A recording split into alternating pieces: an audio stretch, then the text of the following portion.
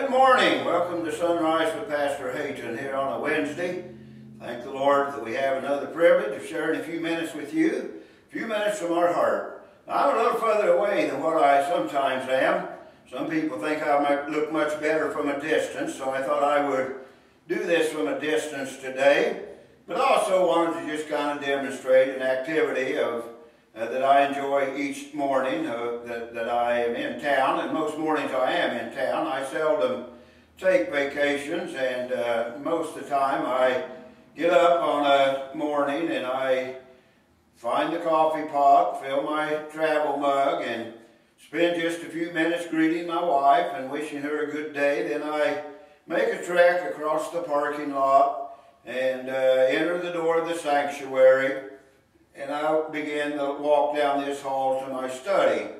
And I look forward to that walk each morning because I know that while that's a little bit of a physical walk, and believe me, I don't get enough physical exercise, I am going to make this little walk down this hall, and I'm going to enter in through this door that I call the doorway to my study or my sanctuary. And there I'm going to do some spiritual exercise. And you know that spiritual exercise, and the Bible tells us that we are to exercise ourselves unto godliness. And I think that coming over here and spending time in my study, not just because I'm the pastor and I have a sermon to prepare for Sunday and a Bible study for Wednesday evening and another Bible study for Sunday evening, I'm not doing that just for that. I realize the importance of exercising myself unto godliness.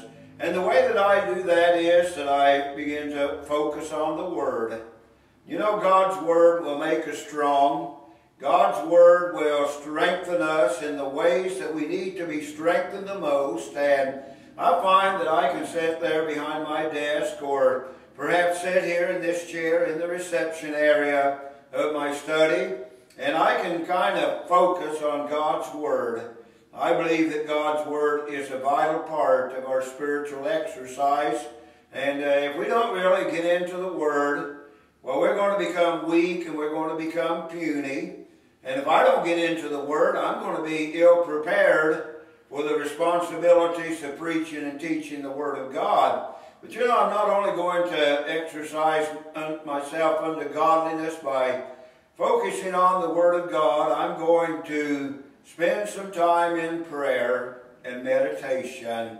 Sometimes I go to the sanctuary and I walk around through the sanctuary. And of course, as in most churches, most people have their pew. I know just about where everyone sits every Sunday. Someone suggested one time you really ought to sit in a different pew one Sunday and the devil will have a hard time finding you. Well, I don't know whether that's true or not, but you know how it is. Most of us are our pew, and Lord help the person that gets there ahead of us and takes our pew. But I know just about where everybody is sitting, and in a smaller congregation, of course, I know my people and I know my people well. And I know the burdens that they are carrying and the needs that they have. And I like to pray for them as I visualize them sitting there in their pew. And you know, I believe that's a wonderful exercise to pray that God will help others. I found that in praying for others that it strengthens me. In praying for others, it helps me in so many ways. It helps me get my mind off of my problems when I'm focusing on the needs of others. It helps me to really feel a greater bond to them and a deeper love because my heart goes out to them. And I believe that a part of being godly is to focus on the needs of others and to be aware of their needs and to cultivate a love for them as we sympathize with them in the burdens that they are carrying. So I come over here to my study, and it's a spiritual exercise. I want to focus on the Word of God. I want to focus in prayer, focusing on the needs and the burdens of others.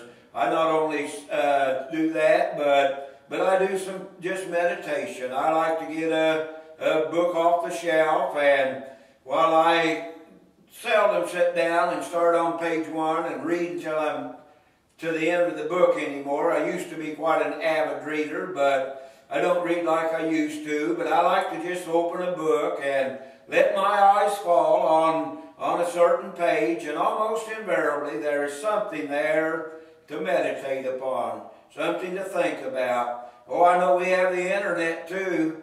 And a lot of people's spiritual downfall perhaps is the internet. But you know, you can use it as a tool of exercising yourself unto godliness. There's a lot of good and a lot of inspiration, a lot to be gained by just Googling certain things that you may think about.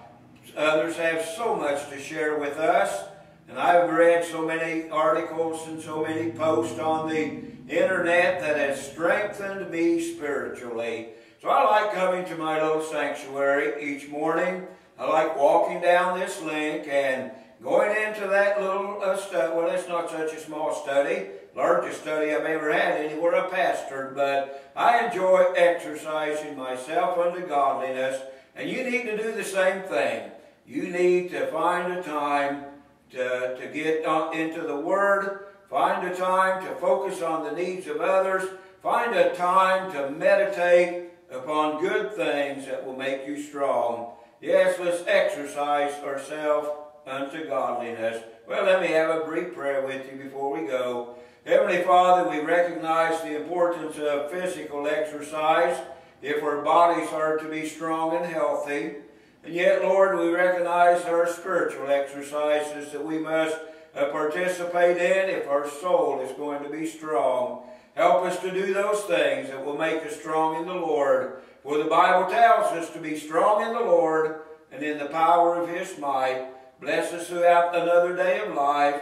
Help us to be a blessing to others. We ask in Jesus' name, amen. Well, thanks for being with us today. We'll see you tomorrow on Sunrise with Pastor Hayton. Goodbye.